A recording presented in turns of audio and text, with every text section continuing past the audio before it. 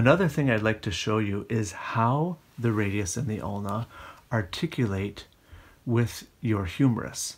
So you'll remember the humerus as the bone of your brachium. Brachium means arm, antebrachium means forearm. Brachium is arm, ante, think of before. Antebrachium, before the arm. So before the arm comes the forearm. Antebrachium, brachium. Antebrachium, brachium. Did I say that enough times? Okay, so let's go back to this. Do you remember on the humerus we had this structure right here? This is called the capitulum, and I told you it was nice and round. Easy way to remember this. The nice round capitulum is where the nice round head of the radius is going to articulate. When you bend your elbow back and forth, back and forth, back and forth like this, these two are articulating with one another. The round head of the radius, and the capitulum right there. We also have something called the trochlea. Here's our trochlea. And remember, on the ulna, we had the trochlear notch. The trochlear notch was right here. When I take these two bones and they articulate together, look at how beautifully this fits in. This is you bending your elbow back and forth, back and forth, back and forth.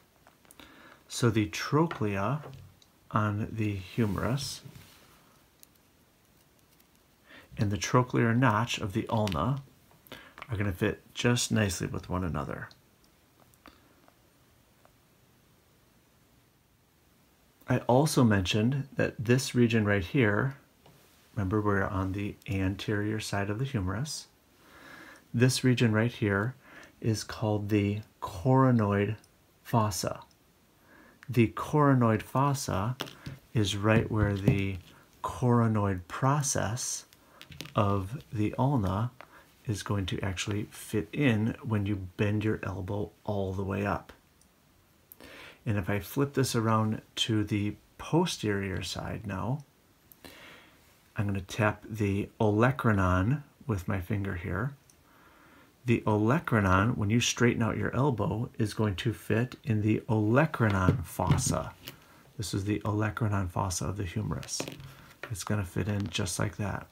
So again, elbow straight, elbow 90 degree, elbow bent all the way up.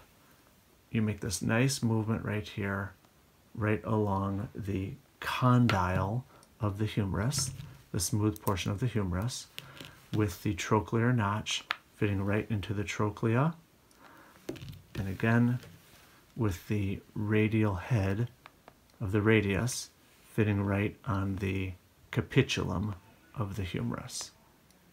So they articulate quite nicely.